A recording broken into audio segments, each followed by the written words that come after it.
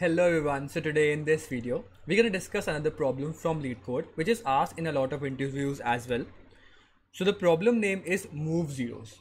The problem statement is somewhat like this. You are given an integer array nums and you have to move all the zeros to the end of this array while maintaining the relative order of the non-zero elements, which means that you have to just take all the zeros and put it in the end and take all the rest of the numbers which are not zero in the start. So as you can see in this example, take 1, 3, 12 and the both of the zeros. Now the main trick in this problem is, or the main the point on which you have to note down here is that you have to do this problem in place. In place means that you don't have to make a new vector or a new space to do this. What I mean by this is you can easily just make another vector or make another some empty space, and then what you can do here is, in this problem, you can take out all the elements which are not zeros, push them into an array and just take out all the zeros element and push them in the end. So it will become very easy in that case. But the problem is asking you to do in such a manner that you just have to do this without making a new array. Okay, now how you can do that? There can be multiple ways to do that, but the best way which I actually thought here is just take an example and we'll go through that to make you understand more. We'll draw out one example, or we'll just take out the first example from the given example, which is 0, 1, 0, 3 0, 1, 0, 3 and 12. Okay, so now what we can do here is we have to first take a for loop which go from I equal to 0 till I less than equal to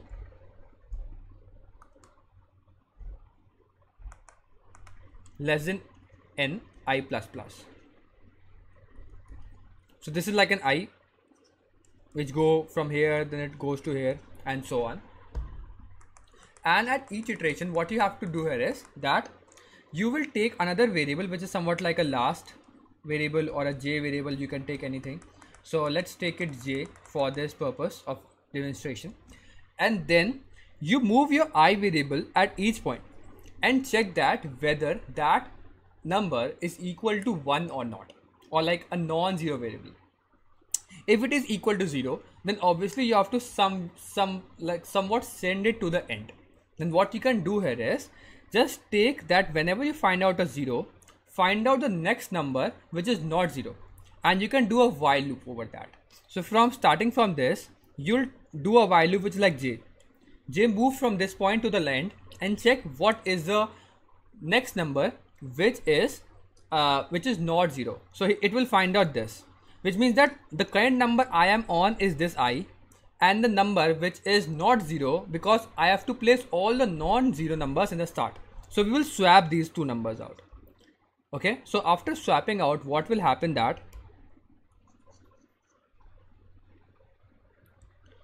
this will becomes like the first number, because this is 0. The first two numbers will swap, this will become 1 and this will become 0. Now there are two zeros consecutive. So now your I will move from this point to this point. So I will take out another color for I. Now I will move to this point. Now as you can see, again I will see that I am on a 0. So my I intuition will be to find out the next number which is not 0. So this is j. I will take out the pointer j with this blue. So j will start from the next value. It will check that whether this is a non-zero number. No. So it will go to this. Whether this is a non-zero number. Yes. So I will swap the 0th number with a non-zero number. It will swap them out. So after swapping them out, this will become somewhat like this. This will become 3, it will become 0, and it will become 0.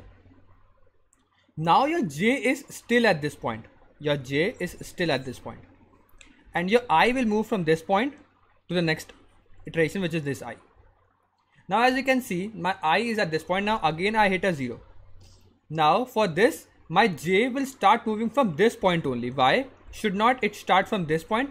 Like maybe my j has reached somewhere later in this part, but my j already know that all the elements in between are zeros only. That's why it has reached to somewhat this point. So do not care about thinking about that I should start from just the next number from I. I should start from the last position at which j should be. Now j will go to this position, and as you can see, when again j will find out a number, it will tell that okay, don't worry I, just swap them out. So I and j will swap these conditions out, and this number will become 12 and this number will become 0. Okay, so now in the end, as you can see, that the whole array will become like this: 1 3 12 0 0, and your j is at the last index. When your j is at the last index, what does it mean? It means that now you cannot move any further. Now your j cannot go out of bound. To check, if I again find out a 0, my j will get out of bound, and that's wrong, which actually means that I have already pushed all the zeros in the end, because I have no more elements to push further my j. So that's how we're gonna do this problem. We'll put it's like a 2-pointer technique. This generally technique is called 2-pointer, in which one pointer is moving in the same fashion as it is, and the next pointer will move according to the first pointer. What are the needs of the first pointer? And that's how we're gonna solve this problem out. So as you can see, I will take down the code part now. So this is nums a file first finding out what is the length of this array, and this is last, which is the second pointer, which I have denoted by j. This is the first for loop, which is I. I is moving from left to right, and whenever my current element on which I am, the nums of I, becomes 0, which means that this is the element I have to swap to. Now for swapping this current 0th element, I have to find out the next non-zero element. So I will take my last element as it is, and I will do a for loop, or sorry, a while loop, till my last is the j pointer. It should be inbound. So if it is inbound, and the current element, if it is equal to 0, if my j, let's assume that this is the array, this is 1, this is 0, this is 0, this is 0, and this is 3. My I is at this point. Okay, then 1 is fine. My I will go to this point now. Now it is 0. So from this point, my j will move from this point. This is a 0. So I should not take this. I cannot swap both of them. So I will find out the first non-zero element. So I will keep on moving my j till the current element I am on is a 0 itself. If it is 0, move to the next element. It is a 0, move to the next element.